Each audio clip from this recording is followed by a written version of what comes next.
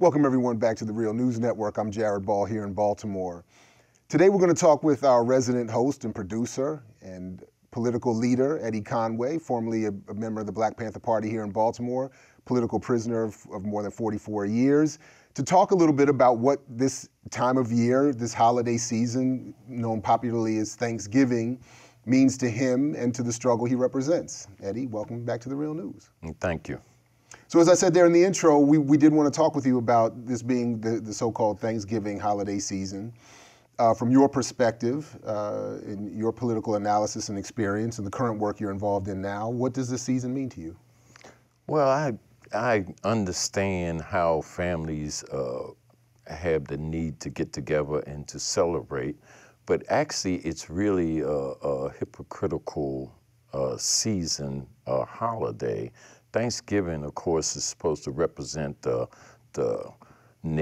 indigenous people actually welcoming the settlers, the pilgrims, etc., opening their land, opening their space in their homes to people that eventually massacred them and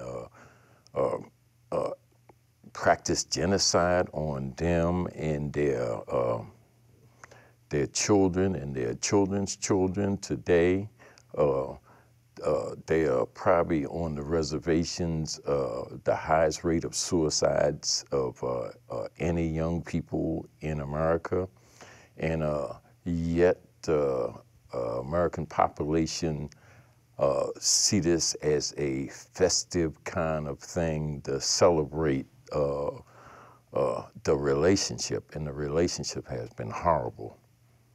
You know, this week there's going to be a protest outside the White House looking to use this time of year to remind people of the plight of Leonard Peltier, the indigenous activist member of the American Indian movement who's been incarcerated somewhere nearly as long as you were. Since 76, I believe. Since about 76. Yes.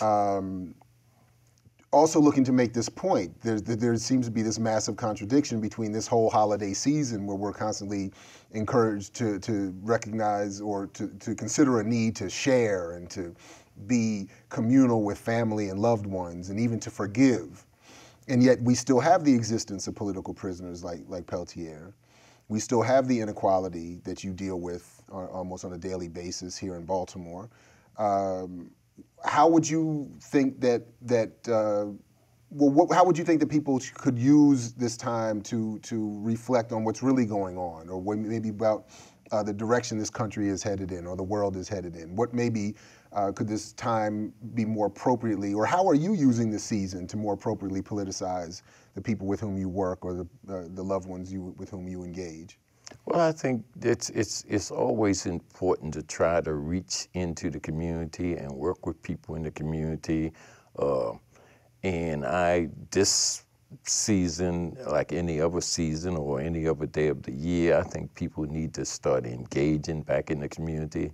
They need to build the community again, and they need to build the community based on telling people, you know, their history, letting them understand exactly what happens and how they play a role in their future so that they can actually stand up, empower themselves, and maybe change this. If you look at the indigenous population, that population was not only about peace and love, but it was also about taking care of the earth. It was also about being a welcome society, the very opposite of what we find today in America. It's the way it deals with the world, the way it deals with even pilgrims or refugees. And so this is something that we can teach people, young people and old people down in the community, but we need to teach them by actually being down there with them and building a better community. What is this holiday season like for those who are currently incarcerated? What is Thanksgiving like for those who are in prison, as you were for so many years? It's worse for political prisoners because political prisoners have a sense of consciousness and they know about the hypocrisy. but it's also bad. It's the one time that you might get a fairly decent meal, but it's also the one time that you realize, and it's a depressing time, because you realize that you're separated from your family and you're separated from your loved ones. And although they are having that celebration, and you might get a slice of turkey, in most cases processed, you are not part of that family and you're not part of that celebration, and that hits home. Christmas, Thanksgiving, various holidays like that, and you have more depressed people in the prison system during that period than any other period of the year. Very lastly, I know you've somewhat touched on this already, but there's a movement in this country and actually around the world that supports recognizing this time of year as Indigenous Peoples Day as opposed to Thanksgiving. How do you approach not only the day itself, but that labeling? And do you infuse that in your own work? Do you encourage people to address this holiday as Indigenous Peoples Day? Yes, I do that, and it's the same way I also always refer to Columbus Day as Mass Murderers Day.